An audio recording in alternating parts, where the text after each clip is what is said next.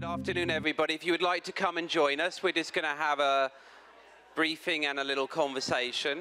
So I'm Justin Forsyth. I'm the Deputy Executive Director of UNICEF, and I'm delighted to be here this afternoon with Melissa Fleming, who I think you all know from UNHCR. We've also got two very special guests, Natasha, Maimba, and Minahil, Sarfraz. Natasha is from Zimbabwe, and Minahil is from Pakistan, and they're both refugees, and they're here as part of youth activists trying to influence the outcomes of the very important meetings today and tomorrow. I thought we would start, and we're going to have a bit of a conversation with Natasha and Minahil, but I thought I'd start and ask Melissa, if she wouldn't mind, to say a few words, given we're a few hours now into this very important summit today, about what's really struck her about the opening and the commitments that are being made and the very important document that's being agreed today. So Melissa, the floor is yours. Thanks very much, Justin, and thanks for having me. You know, UNHCR is based in Europe, and it wasn't until this past year when all of the refugees started coming to Europe and didn't remain in the developing countries where most of them are based. That was when the world started to take notice. And that's when the world started to ask, why are they coming? And we at UNHCR and at UNICEF had the opportunity to say, oh, okay, now you're ready to listen. We'll tell you, because the conditions for refugees are terrible. Because the humanitarian organizations like UNHCR and UNICEF, who are trying to help refugees, are completely and acutely underfunded. And the countries that are hosting them are also not getting the kind of investment that they deserve. For example, Lebanon has 25% of its population is now refugees. There are towns and villages I've visited that have more refugees than citizens. And half of the kids are not in school, the refugee kids. This is shameful. In fact, and I'm just going to put this statistic out there, only 1 in 2 refugee children are in primary school. When it gets to the secondary level, it gets even worse. 1 in 4 refugee children make it to secondary school. And then when you come to the university level, it's only 1% of refugee children get to university. Something is really wrong with this picture. And so I think that the alarm bell went off. 50% of the world's refugees are children, and there are many more children on the move. 65 million people forcibly displaced. I think finally the world leaders recognize it's time to do something about it. And that's why we're here today at the United Nations, at the General Assembly. UNHCR is really pleased with the New York Declaration that was adopted this morning.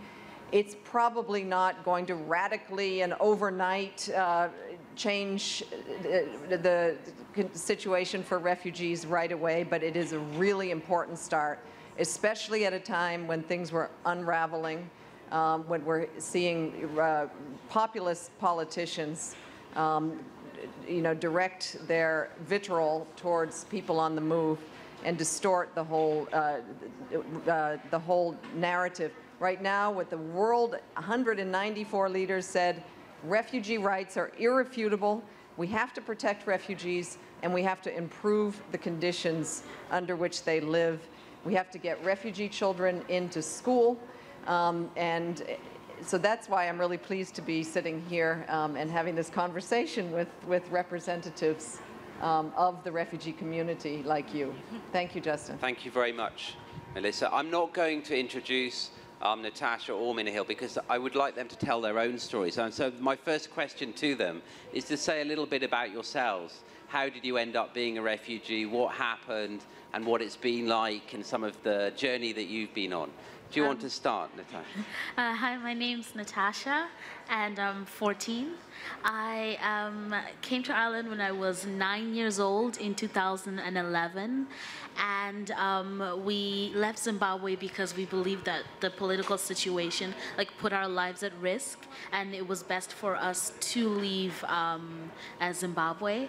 I've been living in the direct provision system in in Ireland for about 4 years, and overall I've been in Ireland for 5.5 years. And say a little bit, what's it like being a refugee in Ireland, and before becoming a refugee, when you were just applying? I mean, before I became a refugee, obviously, you know, you're worried about, are they going to accept you? Are they going to allow you to remain in their country? Are they going to give you the protection you need? And even though I didn't know every single detail about the reason we left Zimbabwe, I knew that my mother wouldn't have just, you know, gotten up and left if it wasn't for something really important. And so just kind of that fear of, you know, my life is in their hands was a huge thing that at the end of the day kind of bothered me. But, you know, even as a refugee now, there's a lot of stuff, a lot of negatives that I've carried on from being an asylum seeker. My identity is a huge thing. You know, I don't feel like I belong as much as I would love to feel. I feel like I don't have a home. I'm not considered any nationality, and that's a huge thing, not knowing your identity. And I think it'll always kind of be a thing for me where I'm questioning where I belong. And I guess just you don't feel the same as every other child in Ireland, or everyone in your class or in your school, just because you don't have, they're just little things that are not the same. Great, thank you, Natasha. Minahil, would you like to tell us your story a little bit? Hello, I'm Minahil Sarfraz. I'm 15 years old, and I arrived in Ireland when I was 5 years old, so that was in 2006. And I've been living in Ireland for 10 years. So when I came, I was very young. I didn't know what was happening. All I knew was that I had left everything to come to this land that I didn't know about, kind of like a fairy tale gone wrong. So for me, when I looked at my mother crying every day, it brought me sadness to an extent I'd never faced before. And I really always asked her, like, what's wrong? Like, what's happening? She wouldn't tell me because I was too young to know. But I think that because of that situation, it has given me, like, the strength to help the children who don't have a voice, who don't have that hope, that they're missing that, and they're missing their childhoods. And I want to give it to them because I've lost it, I know how it feels, and I don't want anyone to feel that way, ever. And Minahil, what was the most important support you got when you know, growing up in Ireland as a refugee? For me, the biggest support was school, because school is where you just enter and you feel like a kid again. It doesn't matter about your situation, where you're from, what's happening, the emotions that are poisoning you, they just disappear once you enter school. You're like, I have to focus on my future. And that's what I wanted to do, because if I didn't be a doctor, if I didn't be a politician, I don't know how I could help the environment that I lived in, and how can I help the world community if I don't have that position that politicians have, or that knowledge that doctors have. And I want that knowledge, and I want that position, so I can make the changes that are missing in this world, that need to come. And I want to bring them. So we've heard from Minahil, Natasha, that she wants to be both a politician and a doctor. Do you have an ambition for what you would like to be in a few years' time?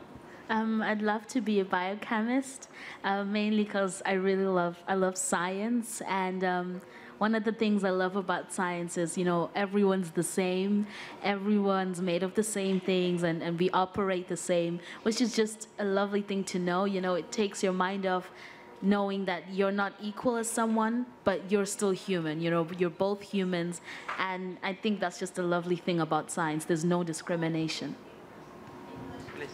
Well, I can't believe you're 14 and you're 15.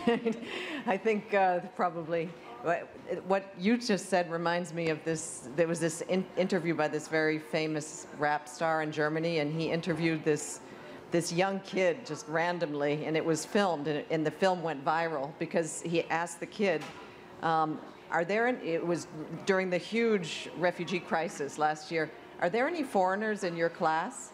And he looked at him like really perplexed and said, no, there are no foreigners, they're just children. And this reminds me of your t-shirt, which is, it really struck me when everybody was coming into the General Assembly today. We had a whole lineup of children wearing this t-shirt, and it reminds me of a lot of what you were saying about the identity. You want to be a scientist because we're all the same, but yet you became a refugee as a young child, and you were labeled a refugee, and then you started questioning your identity. Can you tell me a little bit about the t-shirt and what it feels like? I mean, even when I got this t-shirt, there was just such a strong message behind it. And I mean, anyone can take it the way they want, the words on this t-shirt. But I mean, I took it as in, like, you know, I'm not a refugee and I'm not a migrant, and I wasn't a refugee first. I wasn't a migrant first. I was a child first, and I deserve to be treated like a child, and I am a child. A very strong message. Minahil, you're, as you say, an aspiring politician as well as an aspiring doctor. And at the moment, you're an activist as well as a young person. What would you say, and what have you already said, because I know you've had quite high-level meetings today already, to leaders attending this summit? I want to tell them, one day you were a child. There was a possibility that you could have been labeled as a refugee. There was a possibility you could have been labeled as a migrant. Put yourself in that position. Think about it for a second. How would you feel if someone, you're forced to flee from your country, from your home, leave everything, come to a place where you don't know and where you're not treated well? Would you survive there? I mean, I respect every child who's right now a refugee or a migrant, because they have courage. They're brave enough to just stand for it. I'm sad that I had to face that situation, but I'm even more angry that there are more children suffering. So why is this happening? Why didn't we solve it ages ago?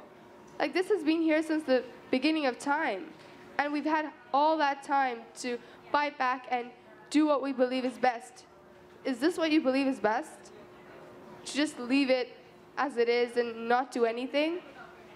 I am so glad that we just made an agreement right now. I am so happy. You know, my stress is just relieved right now. I just want to see what comes out of it. If nothing comes out of it, I'm just going to think it's just false hope, a waste of time.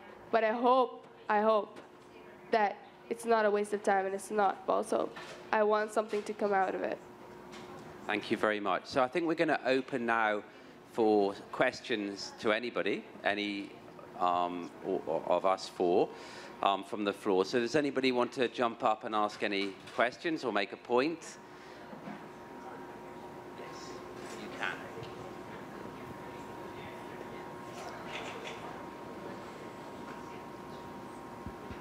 No? Hi. So what is the most important thing for us to be able to tell people? If there's one point or one piece of a message that you want us to share with people, what is it that you would like us to share for the crisis? I think that, like a lot of people said, I've been listening for the past 1 day, 2 days. A lot of leaders were saying that we should address the source. And I think that is very accurate. We should be addressing the source, because in order to save humanity from this crisis, we need to stop it happening again, and we have to stop the root causes. The wars that are happening and the conflict and the violence is not the fault of the child. It's not the fault of the children, and they shouldn't be suffering. So please stop fighting over things that are costing lives. They're costing a lot, and you're destroying a lot. So just do the best for everyone. I think the main thing about the refugee crisis is, you know, why has it taken so long to get to this point where we're talking about it and where we're actually contemplating it? Does it really have to take a lot of children dying and a lot of children suffering before we get to a point where we even just start talking about it. This issue should have been dealt with when it started, so that we didn't have to see, and we don't have to see, the amount of children we see suffering, especially with the refugee crisis around now. But I mean, even children who are living as asylum seekers, they're not. You're taking away so much from a child when you label them or when you ignore them for as long as we've been ignored. And I think as good as it is that, this week is dedicated to us, this should have been done a long time ago. Yeah, I mean, I think what you said, address the root causes, is really key. I mean, we keep, every year, UNHCR seems to be coming out with there are 10 million more people than the year before who've been forcibly displaced from their homes. So refugees are like a mirror that shine back on the health of the world. And it basically shows that the world has been unable to resolve the conflicts. We have refugees who've been sitting in camps or in exile for 20 years, too many. And so they can't go home, and then new conflicts spring up, and more people are forced to flee. And yet there's, even for the victims of these conflicts, there's far too little being done, and there's far too little being done to stop the wars. So I think the recognition, this declaration today, is the beginning of an acknowledgement. We need a game-changing switch right now. We need to switch gears, because the world we're living in right now, it's unacceptable for refugees, and especially it's wrong for refugee children and migrant children as well. Just to add maybe one point, and then I'll come to you. One of the things that actually Melissa's boss said yesterday, Filippo Grandi, the High Commissioner for Refugees, which really shocked me, even though I knew this was very big, which is an issue that we highlighted in our recent report, Uprooted, which is about children who are refugees or migrants or displaced, is that 1 million children in the world are in detention because of their refugee or migrant or status. And we know children are being locked up in Europe, in many parts of the world, while they're being processed in terms of their legal status. And I think that's completely unacceptable. We know many of those children will be frightened, they'll be being abused, and so we shouldn't be locking up children. And I hope some of the commitments made in this summit will lead to finding practical alternatives, so we're not locking up children, something specific for you. There's a question, I think, at the back. Oh. You want to go first? Okay, we'll share, I promise. Hi, thank you all very much. Those are very powerful comments, and I think drawing a lot of amazing attention to specific points within the refugee crisis. And I'm curious from each of you what you see as the biggest challenges, or maybe one of the most important challenges that need to be overcome and hurdles to be overcome in order to see more success in this area. I think that a lot of people should be more welcoming to the refugees, because I know that when I was in the situation that I came to Ireland without anyone to talk to, really, a lot of people were like, oh, look at those refugees. They shouldn't be here. But we should be here, because this is our world. We can go wherever we like. We shouldn't be stopped by people who don't believe in living together as humans and as brothers and sisters. So I think children and adults should be educated on that fact, and they should know that there's not much difference between all of us. We're the same, just with different personalities and beliefs. I think education's the biggest hurdle. I think we're denying a lot of children education, whether it's primary school or secondary school or third level education. I mean, denying any child the right to prosper in life is one thing that causes so many of the problems in our world, like conflict and terrorism. It's because we're excluding people from a world where there's so much opportunity. And I mean, we forget that we're not the only people. We forget that, there are others who are struggling and have less than us, and our job is to make sure that everyone has equal rights to us and can get the education we got, which is really important for all our refugee and migrant children. Well, I just want to second that, because I always just thought, I really did not understand why the world is not investing more in refugee education. I think it's not right, but I also think it's dumb because, you know, refugees, every refugee I've ever met has said they want to go home at some point and they want to help rebuild their country. They want to be, if educated, the architects, the engineers, the teachers, the politicians, they want to bring about reconciliation and peace.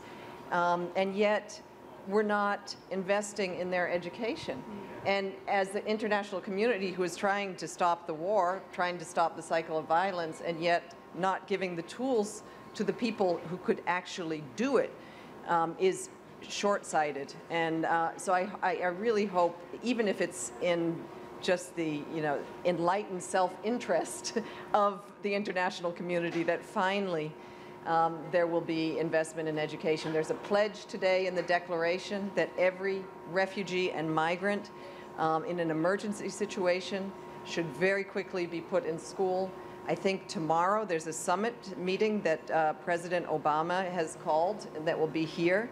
And I don't know the outcome yet, but I'm hearing encouraging signs that there are going to be concrete pledges, particularly in the area of education. So I'm hopeful that things are going to get better. I'm Naomi from Liberia. Whenever I hear about refugee crisis, I feel it's so personal to me because 14 years of my life, I was displaced of refugee or refugee. It is important as it relates to education because I had the opportunity to go to school while I was in Ivory Coast. Now I'm back in my home leading an organization called Community Healthcare Initiative that provide healthcare and social services to the underprivileged, those in the slum communities. When you are a refugee, you are denied of so many things that are essential to you. You don't want to stay in other people's home. You want to go back home. So being a refugee puts you in the position that most of the decision that you make is not based on what you want, but what is available to you. So if they are provided affordable education, they can go back home. And going back home is just the first step, because when you return home, there will be a whole lot of work to be done. There will be young people that need to be rehabilitated. There will be people that need to go on a psychosocial counseling. And you need the additional themselves, the people themselves to do it. That's why we promote localization. Because if they are not educated, you have to bring people from other countries to do the work that the locals are supposed to be doing. And the people within the community understand the community themselves than people that enter in the community. So thank you. I agree with you. That's exactly what I was trying to say. You just said it so much better. Would you like to add anything? Would you like to?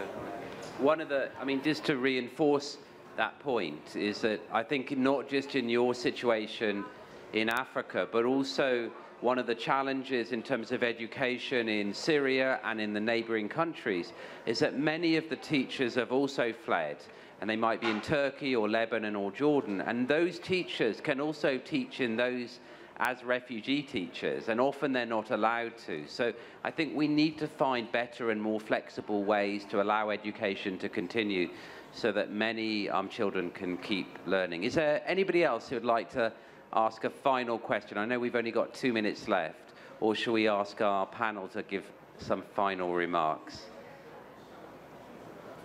Okay, Natasha, do you want to say a final thought? I think going on from this whole week, the main thing is action. You know, we need to start taking, you know, action towards what we want and what we talk about, because there's absolutely no point in talking about issues and saying this is what we need to do and not doing it. So I hope that in the near future, we can see our world take action on these issues. I think that we've come a long way from being a society that doesn't listen to children. So I'm so happy that finally children are being heard. And I think that this week just shows that we are finally realizing our mistakes and how much our mistakes were costing us. So hopefully, if it goes well, we'll have a carefree world and a world where everybody is equal. Thank you, everyone. Well, with that, I think we'll wrap up. And a huge thank you to Minahil and to Natasha and to Melissa and all of you for attending today. And I hope, as they've all said more eloquently than I can, that we'll put children first in these discussions, and we'll make sure whether you're a migrant, you're displaced, or a refugee, that we really make that message be heard, that you're a child first and that we need that action that you talked about. So thank you very much for coming.